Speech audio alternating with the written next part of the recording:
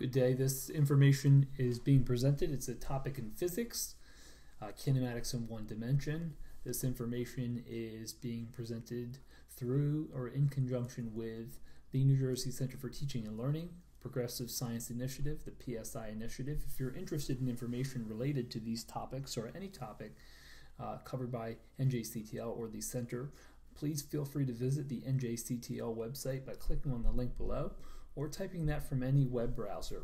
When you're using the files that are presented in Smart Notebook, specifically with Smart Notebook, you will be able to access information within this by clicking.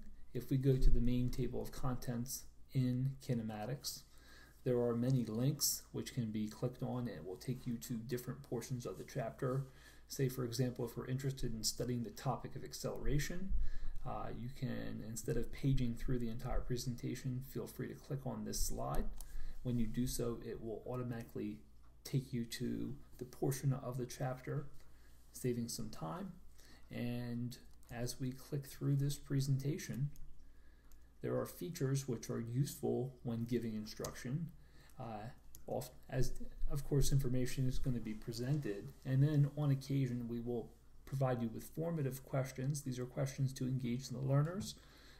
Information can be collected with Smart Response or other audience response systems, and ultimately what we're doing is gauging whether or not they understood or were able to understand the information being presented, and there is feedback for the learners that can be accessed by drawing a tab and a replacing.